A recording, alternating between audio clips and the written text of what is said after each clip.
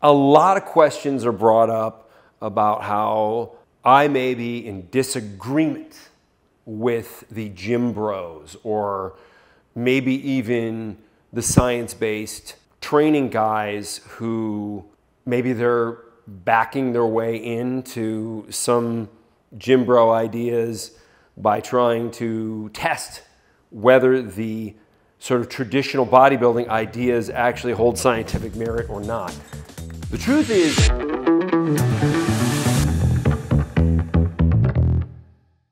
hi, my name is John Jaquish.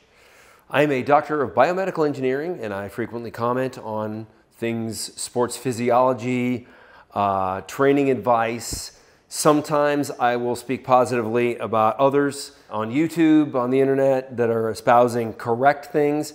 I don't chase after people who are saying things wrong because I don't think that's the gentlemanly thing to do. I am more concerned with what is right as opposed to who is right, and so should you.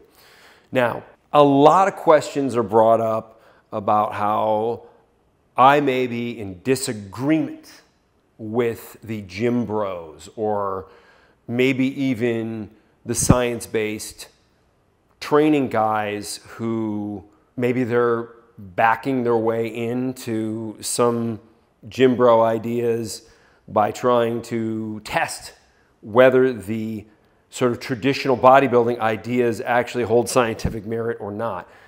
The truth is, I actually don't disagree with really anybody from a broad perspective. I think there's a context that's different.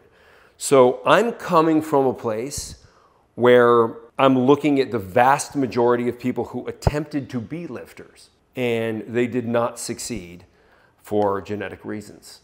Now, the genetic reasons are not hormonal, as many people think they are. They are more biomechanical and most specifically involve where your tendon insertions are all over the body. So certain people have advantageous tendon layouts.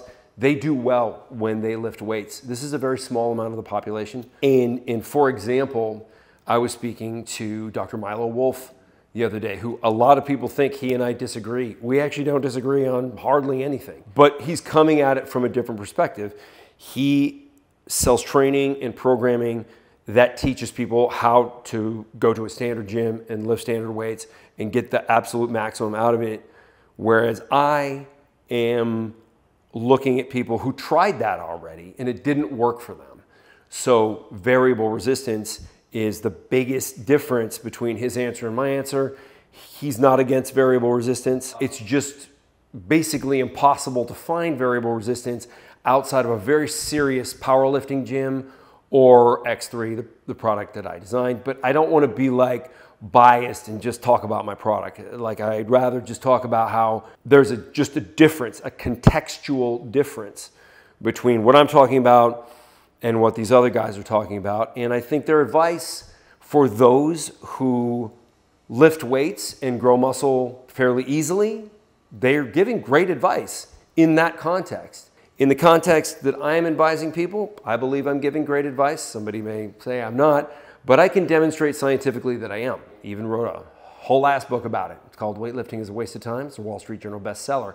I highly recommend you checking it out, or just subscribe to the channel so you can see more videos like this, and ultimately you will get all of that programming, messaging, and knowledge so that you can do far better.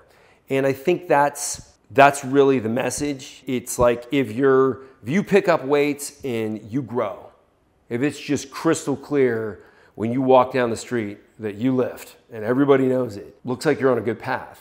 Like you might not need to look into variable resistance. I believe you'll do better.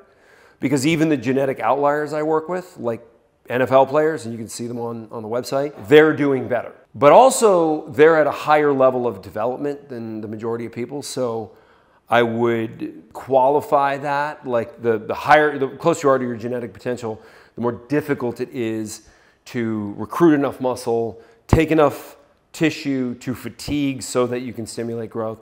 So variable resistance has a great application there as well. So just keep in mind, I'm not really arguing with anybody. It's just a different context of the conversation. If this video helped you, I want you to subscribe and follow. I'm gonna put out videos on a regular basis. I think they're gonna help a whole lot of people, especially if you're one of those people that doesn't just instantly grow from lifting regular weights. We've got the answer for you.